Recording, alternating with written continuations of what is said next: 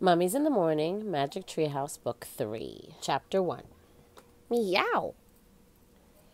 It's still here, said Jack. It looks empty, said Annie. Jack and his 7-year-old sister gazed up at a very tall oak tree. At the top of the tree was a treehouse. Late morning sunlight lit the woods. It was almost time for lunch. Shh, said Jack. What was that noise? What noise? I heard a noise, Jack said. He looked around. It sounded like someone coughing. I didn't hear anything, said Annie. Come on, let's go up. She grabbed onto the rope ladder and started climbing. Jack tiptoed over to a clump of bushes. He pushed aside a small branch. Hello, he said. Anybody there? There was no answer. Come on, Annie called down. The treehouse looks the same as it did yesterday. Jack still felt that someone was nearby. Could it be the person who'd put all the books in the treehouse? Jack! Jack gazed over the top of the bushes. Was the mysterious person watching him now? The person whose name began with M. Maybe M wanted the golden medallion back. The one Jack had found on their dinosaur adventure. Maybe M wanted the leather bookmark back, the one from the castle book. There was an M on the medallion and an M on the bookmark, but what did M stand for? Tomorrow I'll bring everything back, Jack said loudly. A breeze swept through the woods. The leaves rattled. Come on, called Annie. Jack went back to the big oak tree. He grabbed onto the rope ladder and climbed up. At the top, he crawled through a hole in the wooden floor. He tossed down his backpack and pushed his glasses into place. Which book is it going to be today? Said Annie. She was looking at the books scattered around the treehouse. Annie picked up the book about castles. Hey, this isn't wet anymore, she said. Let me see. Jack took the book from her. He was amazed. It looked fine. Yesterday it had gotten soaked in a castle moat. The castle book had taken Jack and Annie back to the time of kings. Jack silently thanked the mysterious knight who had rescued them. Watch out, warned Annie.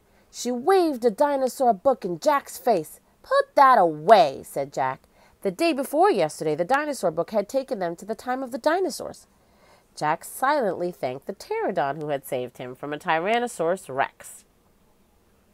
Annie put the dinosaur book back with the other books. Then she gasped. Wow, she whispered. Look at this. She held up a book about ancient Egypt. Jack caught his breath. He took the book from her. A green silk bookmark stuck out of it. Jack turned to the page with the bookmark. There was a picture of a pyramid. Going toward the pyramid was a long parade. 4 huge cows with horns were pulling a sled. On the sled was a long gold box. Many Egyptians were walking behind the sled. At the end of the parade was a sleek black cat. Let's go there, whispered Annie. Now! Wait, said Jack. He wanted to study the book a bit more. Pyramids, Jack, said Annie. You love pyramids. It was true. Pyramids were high on his list of favorite things. After knights, but before dinosaurs, way before dinosaurs. He didn't have to worry about being eaten by a pyramid. Okay, he said, but hold the Pennsylvania book in case we want to come right back here. Annie found the book with the picture of their hometown in it, Frog Creek, Pennsylvania. Then Jack pointed to the pyramid picture in the Egypt book. He cleared his throat and said, I wish we could go to this place. Meow! What was that? Jack looked out the tree house window.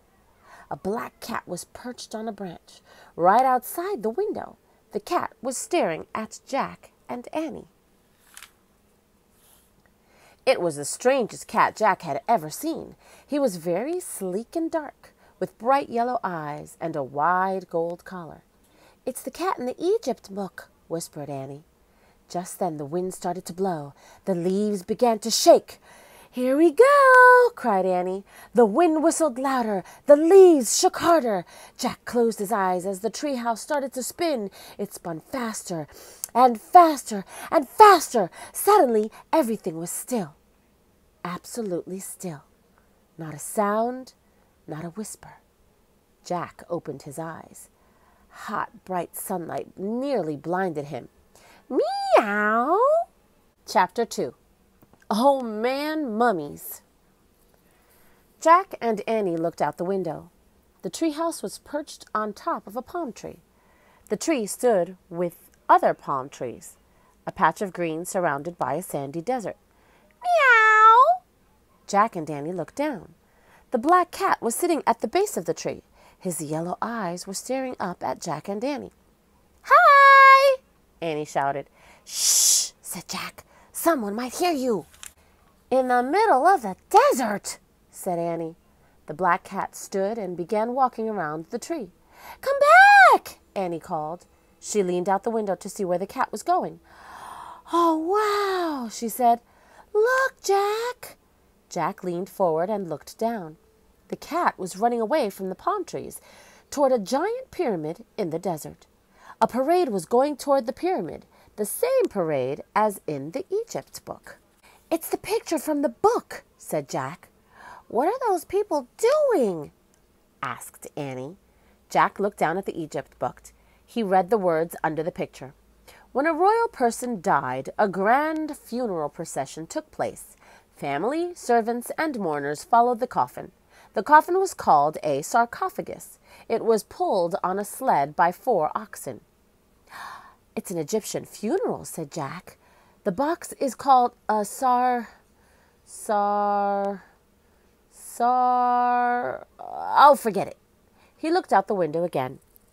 Oxen, sled, Egyptians, black cat, all were moving in a slow, dreamy way. "I'd better make some notes about this," said Jack. He reached into his backpack and pulled out his notebook. Jack always kept notes. "Wait," said Jack, and he wrote, "Coffin called sarcophagus." "We'd better hurry," said Annie, "if we want to see the mummy." She started down the rope ladder. Jack looked up from his notebook. "Mummy," he said. "There's probably a mummy in that gold box," Annie called up. "We're in ancient Egypt, remember?" Jack loved mummies. He put down his pencil. "Goodbye, Jack," called Annie. "Wait," Jack called. "Mummies!" Annie shouted. "Oh, man," said Jack weakly. "Mummies!" She sure knew how to get him. Jack shoved his notebook and the Egypt book into his pack. Then he started down the ladder. When he got to the ground, he and Annie took off across the sand. But as they ran, a strange thing happened. The closer they got to the parade, the harder it was to see it. Then suddenly it was gone. The strange parade had disappeared, vanished. But the great stone pyramid was still there, towering above them. Panting, Jack looked around.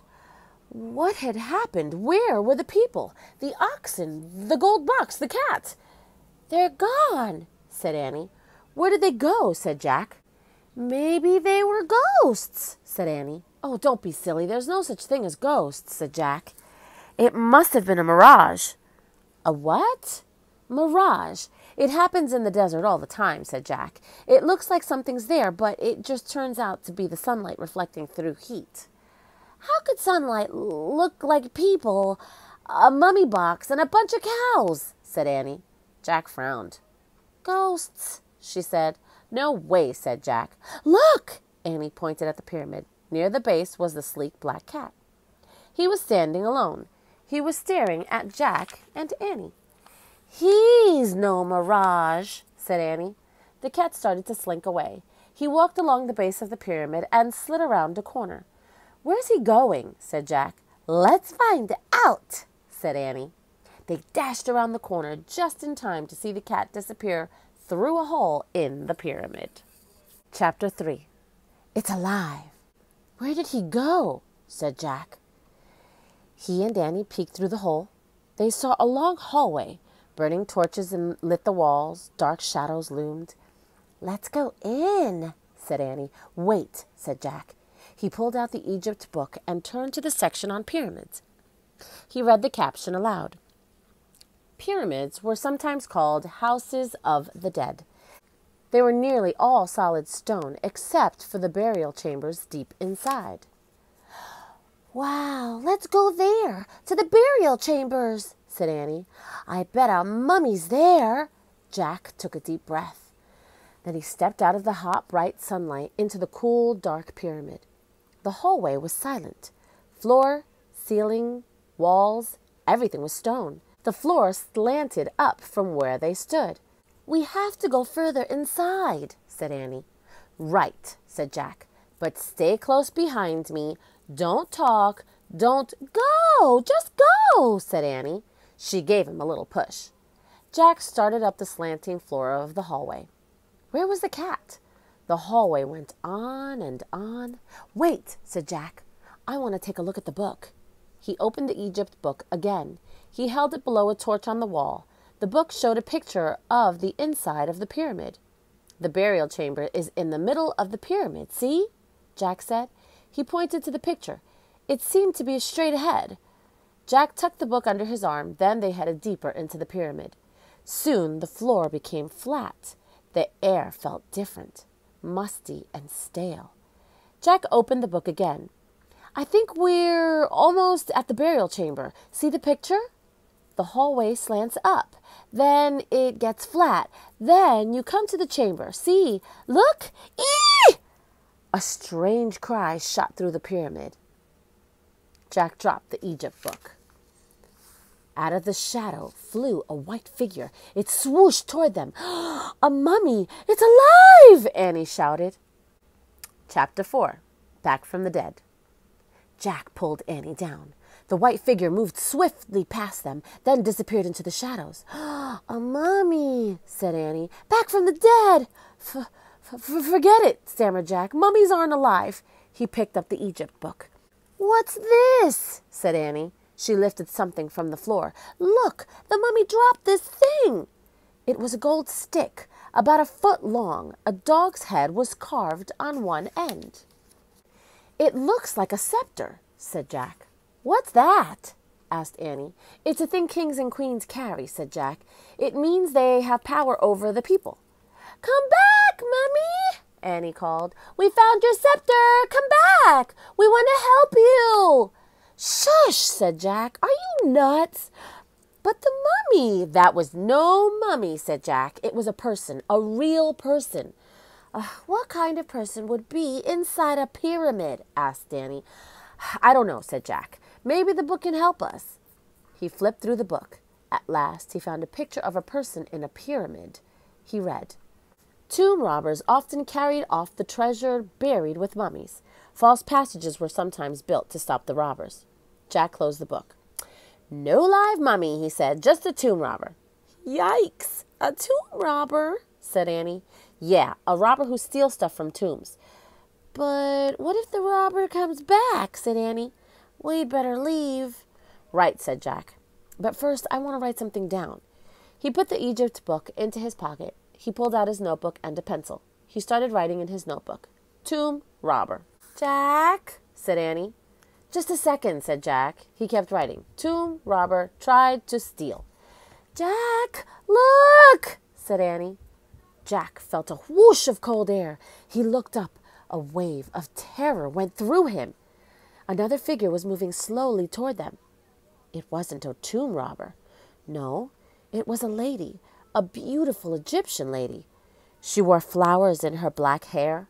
Her long white dress had many tiny pleats. Her gold jewelry glittered. "Here, Jack," Annie whispered. "Give her this." She handed him the gold scepter. The lady stopped in front of them. Jack held out the scepter. His hand was trembling. He gasped. The scepter passed right through the lady's hand. She was made of air. Chapter 5. The Ghost Queen. "A ghost," Annie whispered. But Jack could only stare in horror. The ghost began to speak. She spoke in a hollow, echoing voice. "I am Hutepi," she said, "Queen of the Nile. Is it true that you have come to help me?" "Yes," said Annie. Jack still couldn't speak. For 1,000 years, said the Ghost Queen, I have waited for help. Jack's heart was pounding so hard he thought he might faint. Someone must find my Book of the Dead, she said. I need it to go on to the next life. Why do you need the Book of the Dead? Asked Annie. She didn't sound scared at all. It will tell me the magic spells I need to get through the underworld, said the Ghost Queen. The underworld? Said Annie. Before I journey on to the next life, I must pass through the horrors of the underworld. What kinds of horrors? Annie asked. Poisonous snakes, said the Ghost Queen. Lakes of fire, monsters, demons. Oh! Annie stepped closer to Jack. My brother hid the Book of the Dead, so tomb robbers would not steal it, said the Ghost Queen. Then he carved this secret message on the wall, telling me how to find it. She pointed to the wall. Jack was still in shock. He couldn't move. Where? Asked Annie. Here? She squinted at the wall. What do these tiny pictures mean? The Ghost Queen smiled sadly. Alas, my brother forgot my strange problem. I cannot see clearly that which is close to my eyes. I have not been able to read his message for 1,000 years. Oh, that's not a strange problem, said Annie. Jack can't see anything either. That's why he wears glasses. The Ghost Queen stared in wonder at Jack. Jack, lend her your glasses, said Annie. Jack took his glasses off his nose. He held them out to the Ghost Queen. She backed away from him. I fear I cannot wear your glasses, Jack, she said. I am made of air. Oh, I forgot, said Annie. But perhaps you will describe the hieroglyphs on these walls, said the Ghost Queen. Who? Said Annie. Hieroglyphs, said Jack, finally finding his voice. It's the ancient Egyptian way of writing. It's like writing with pictures. The Ghost Queen smiled at him. Thank you, Jack, she said. Jack smiled back at her. He put his glasses on. Then he stepped toward the wall and took a good long look. Oh, man, he whispered. Chapter 6. The Writing on the Wall. Jack and Annie squinted at the pyramid wall. A series of tiny pictures were carved into stone. There are 4 pictures here, Jack told the Ghost Queen. Describe them to me, Jack, one at a time, please, she said. Jack studied the first picture. Okay, he said. The first one is like this. He made a zigzag in the air with his finger. Like stairs? Asked the Ghost Queen. Yes, stairs, said Jack, just like stairs. She nodded. Easy enough. Jack studied the second picture. The second one has a long box on the bottom, he said. He drew it in the air. The Ghost Queen looked puzzled. With 3 things on top like this, said Annie. She drew squiggly lines in the air. The Ghost Queen still seemed puzzled. Like a hat, said Jack. Hat? Said the Ghost Queen. No, more like a boat, said Annie. Boat? Said the Ghost Queen. She got excited. Boat? Jack took another look at the wall. Yes, it could be a boat, he said. The Ghost Queen looked very happy. She smiled. Yes, of course, she said. Jack and Danny studied the next picture. The third one is like a thing that holds flowers, said Annie.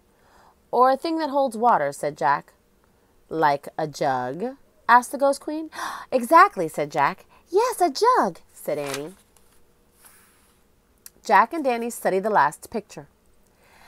And the last one looks like a pole that droops, said Annie. Like a curved stick, said Jack, but one side is shorter than the other. The Ghost Queen looked puzzled. Wait, said Jack. I'll draw it in my notebook. Big, so you can see it. Jack put down the scepter and got out his pencil. He drew the hieroglyph. A folded cloth, said the Ghost Queen. Well, not really, said Jack. He studied his drawing. But that is the hieroglyph for a folded cloth, said the Ghost Queen. Well, okay, said Jack. He looked at the 4th hieroglyph again. He still couldn't see the folded cloth, unless it was like a towel hanging over a bathroom rod. So that's all of them, said Annie. She pointed at each picture. Stairs, boat, jug, folded cloth. Jack wrote the words in his notebook. Stairs, jug, boat, cloth. So what does the message mean? He asked the Ghost Queen. Come, she said. She held out her hand. Come to my burial chambers. And she floated away. Chapter 7. The Scroll. Jack put the scepter and his notebook and pencil into his pack. He and Annie followed the Ghost Queen deeper into the pyramid until they came to some stairs. The stairs, said Jack and Annie. The Ghost Queen floated up the stairs. Jack and Annie followed. The Ghost Queen floated right through a wooden door. Jack and Annie pushed on the door. It opened slowly. They stepped into a cold, drafty room. The Ghost Queen was nowhere in sight.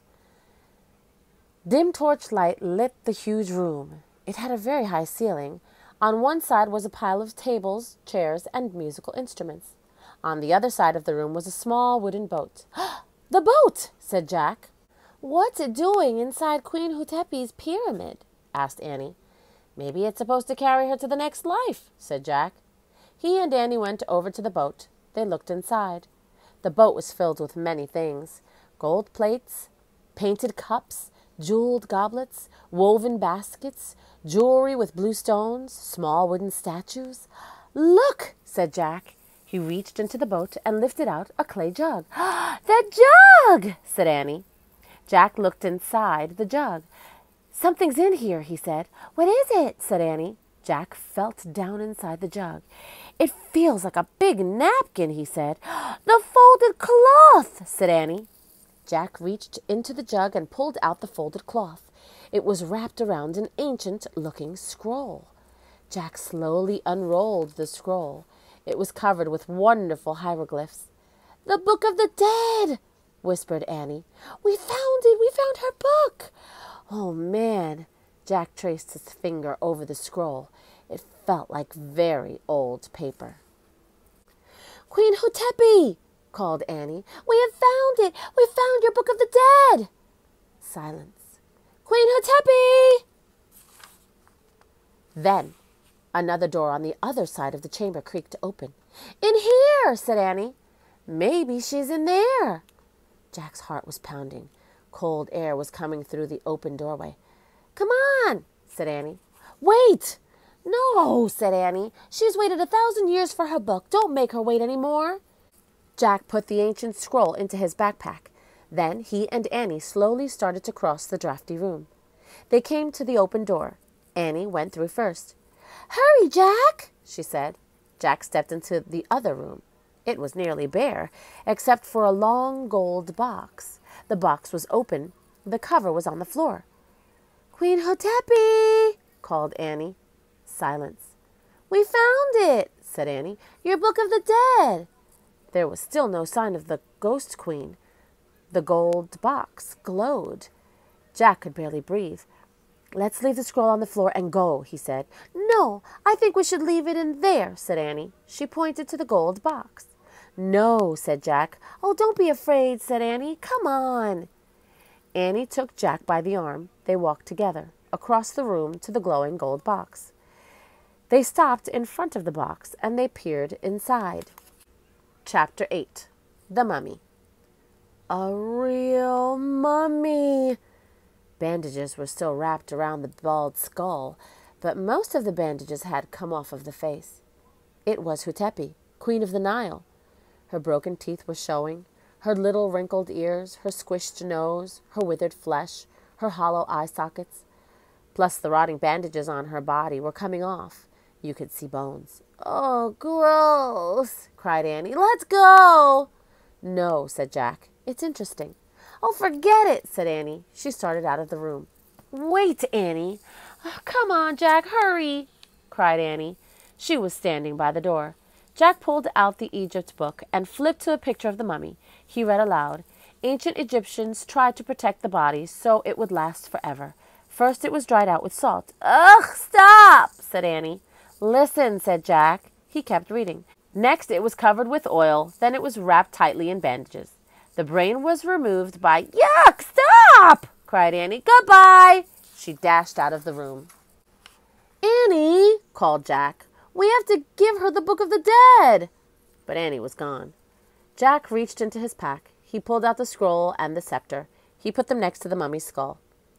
Was it just his imagination, or did a deep sigh seem to shudder throughout the room?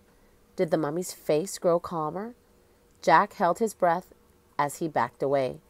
Out of the mummy room, out of the boat room, down the stairs. At the bottom of the stairs, he heaved his own sigh, a sigh of relief. He looked down the hallway. It was empty. "Hey, where are you?" he said. No answer. Oh, where in the world was Annie? Jack started down the hallway. "Annie!" he called. Had she run out of the pyramid? Was she already outside? "Annie!" "Help, Jack!" came a cry. The voice sounded far away. It was Annie. Where was she? "Help, Jack!" "Annie!" Jack started to run along the shadowy hallway.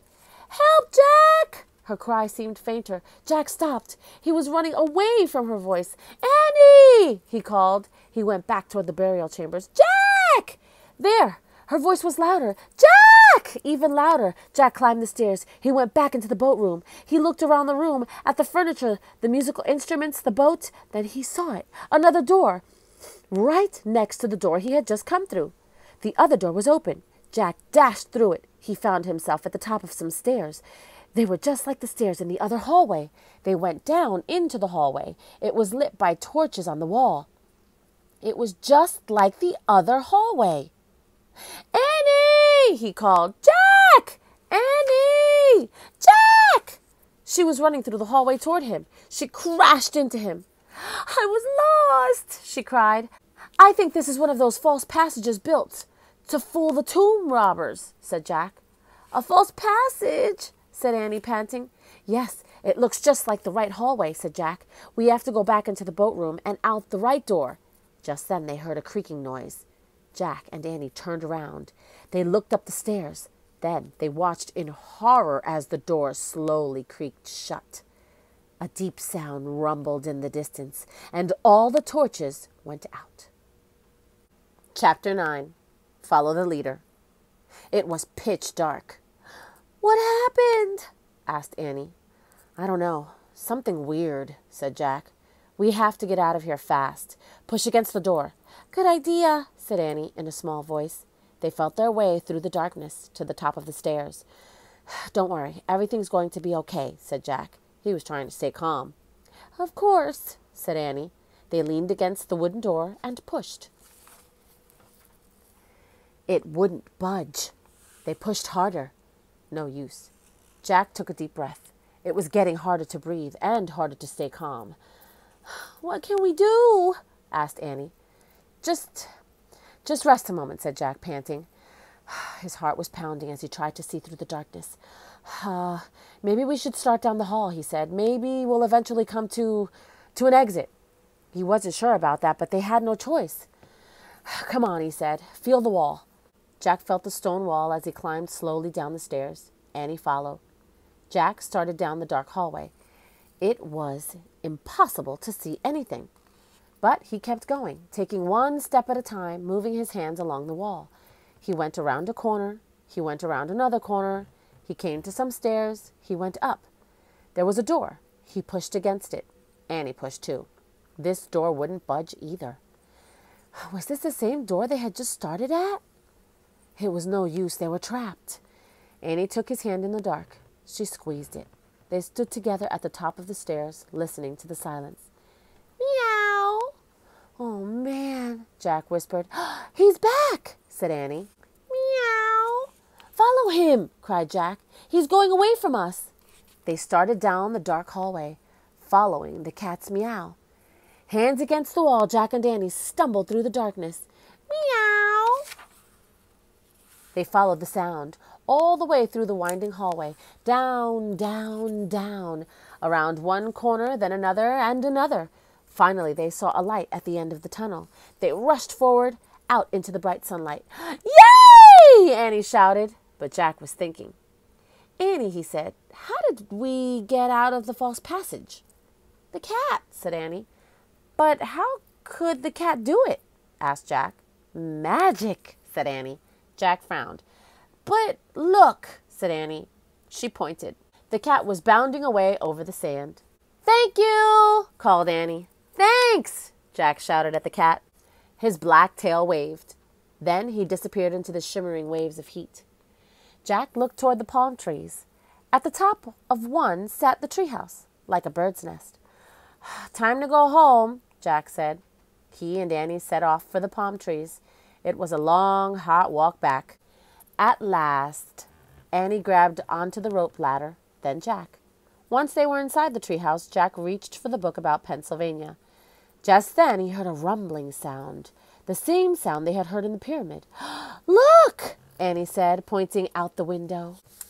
Jack looked. A boat was beside the pyramid. It was gliding over the sand like a boat sailing over the sea. Then it faded away into the distance. Was it just a mirage? Or was the ghost queen finally on her way to the next life? Home, Jack, whispered Annie. Jack opened the Pennsylvania book. He pointed to the picture of Frog Creek. I wish we could go home now, he said. The wind began to blow. The leaves began to shake. The wind blew harder. It whistled louder. The treehouse started to spin. It spun faster and faster. Then everything was still, absolutely silent. Chapter 10. Another clue. Late morning sunlight shone through the treehouse window. Shadows danced on the walls and ceiling. Jack took a deep breath. He was lying on the floor of the treehouse. I wonder what Mom's making for lunch, said Annie. She was looking out the window. Jack smiled. Lunch, Mom, home. It all sounded so real, so calm and safe. I hope it's peanut butter and jelly sandwiches, he said. He closed his eyes. The wood floor felt cool. Boy, this place is a mess, said Annie. We'd better make it neater, in case Em comes back. Jack had almost forgotten about Em. Would they ever meet the mysterious Em, the person who seemed to own all the books in the treehouse? Let's put the Egypt book on the bottom of the pile, said Annie. Good idea, said Jack. He needed a rest before he visited any more ancient tombs. Let's put the dinosaur book on top of the Egypt book, said Annie. Yeah, good, said Jack, and a long rest before he visited another Tyrannosaurus Rex. The castle book can go on the very top of the pile, said Annie. Jack nodded and smiled. He liked thinking about the knight on the cover of the castle book. He felt as if the knight were his friend. Jack, said Annie, look! Jack opened his eyes. She was pointing out at the wood floor. What is it? He asked. You'll have to see for yourself. Jack groaned as he got up. He stood next to Annie and looked at the floor. He didn't see anything. Turn your head a little, said Annie. You have to catch the light just right. Jack tipped his head to one side. Something was shining on the floor. He tipped his head a bit more. A letter came into focus. The letter M. It shimmered in the sunlight. This proved the treehouse belonged to M. Absolutely for sure. No questions, no doubt about it. Jack touched the M with his finger. His skin tingled. Just then the leaves trembled. The wind picked up. Let's go down now, he said. Jack grabbed his backpack. Then he and Annie climbed down the ladder. As they stood on the ground below the treehouse, Jack heard a sound in the bushes. Who's there? He called. The woods grew still. I'm going to bring the medallion back soon, Jack said loudly. And the bookmark, too. Both of them. Tomorrow. Who are you talking to? Asked Annie. I feel like Em is nearby, Jack whispered. Annie's eyes grew wide. Should we look for him? But just then their mother's voice came from the distance. Jack! Annie! Jack and Danny looked around at the treehouse. Then they looked at each other. Tomorrow, they said together. And they took off running out of the woods. They ran down their street. They ran across their yard. They ran into their house. They ran into their kitchen. They ran right into their mom. She was making peanut butter and jelly sandwiches. Well, that's the end. If you're getting ready for bed, good night and sweet dreams. Don't forget to like and subscribe. Also, if there are any books you'd like for me to read, just make a suggestion. I'd love to hear it. Thanks for listening. Bye.